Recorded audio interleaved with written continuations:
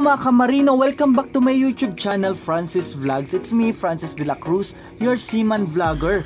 For today's video, I'm going to share you how to compute the compass error or how to find the compass error by applying the method of uncorrecting and correcting method. Okay, so let's start. So let's say this is our uncorrecting and this one is for the correcting method. Okay, so let's start with this uncorrecting method. This is from the true course to compass heading or per ship compass. Okay, this one. Let's say our true course is 237 degrees. Okay, and then your variation is 14 degrees west, going to west. So in uncorrecting method, you are going to add the west and then you have to subtract the east. Okay, since west you have to add, okay, to get the magnetic course. So it's have total of 251. Okay, then our deviation is, let's say, 7 degrees east.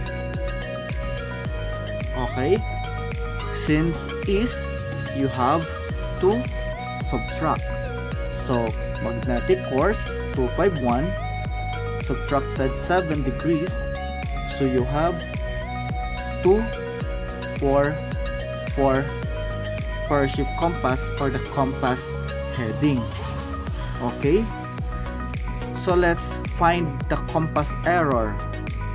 So this one, the variation, your variation is 14 degrees west. Okay, then your deviation is 7 degrees east. Okay, here since you have the unlike name, you have to subtract. Okay, if you have the like name or same name, you have to add. Since different name, you have to subtract. So your compass error is 7 degrees. Then copy the bigger value or the bigger value. Copy the name of the bigger value, this one. So west. In here, in uncorrecting method, the compass error is 7 degrees west. Let's see here in correcting method. This is the same way to compute, but the different is here. Okay, in here correcting method, you have to add the east and then you have to subtract west. Okay, let's say your compass heading or per ship compass is 244, so 244 degrees. Then your deviation is 7 degrees east.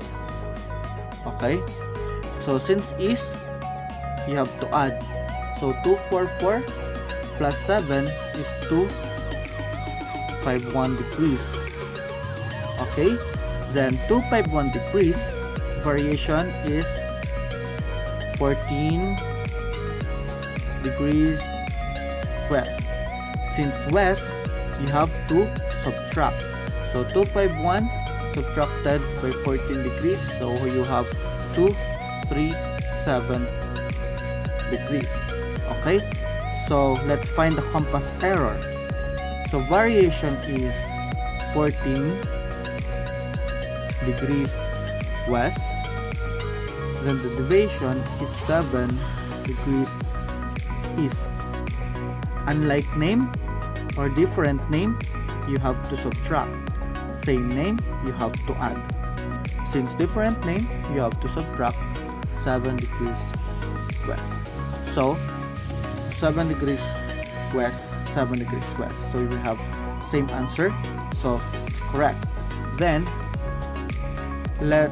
next we have to get the the per ship compass. Okay, so the true course is 237 let's say if it's correct, 237 degrees. Then our compass error is 7 degrees west, so 7 degrees west. Here guys, west you have to add, east you have to subtract. Since west you have to add, so 237 plus 7 is 244 degrees, the per ship compass, 244.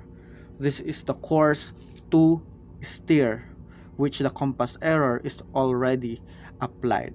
Okay guys, hope you like it. Thank you for listening and thank you for watching my video. If you have question, clarification, do not hesitate to comment in the comment section, and it's so much appreciated. Guys, do not forget to subscribe and like my YouTube channel, Francis Vlogs. It's me, Francis de la Cruz, your seaman vlogger. Thank you.